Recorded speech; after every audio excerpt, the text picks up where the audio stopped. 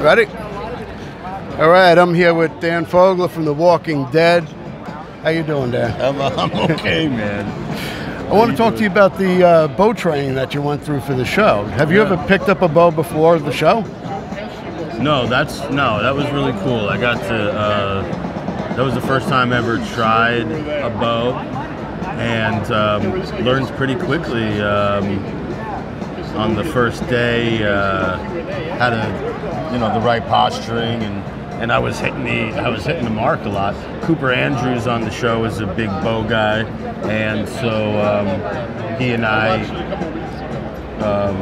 after the show, we continued that training, and it was cool. It's very meditative, and you have to be in like a Zen state, and it's a good place to be in. It's pretty addicting, isn't it? Yeah. Once you start hitting targets, you start to feel your primal self again. Yeah. Now, how is it when you're filming and you're shooting at a zombie? Are they padded? How does that work?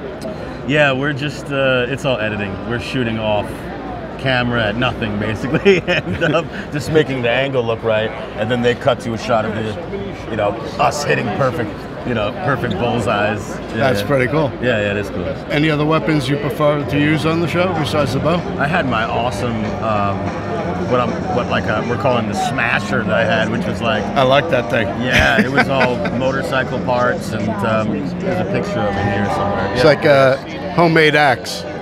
Yeah, exactly. It's like a bunch of motorcycle gears attached to like a tennis racket arm or something. It's pretty cool. I love hitting things with it. It's very fun. Here, you want one of these, man? Sure, that'll be great. All right. I appreciate you taking the time to speak to us today, and good luck with the next endeavor. Enjoy. Thanks, man. Thank you.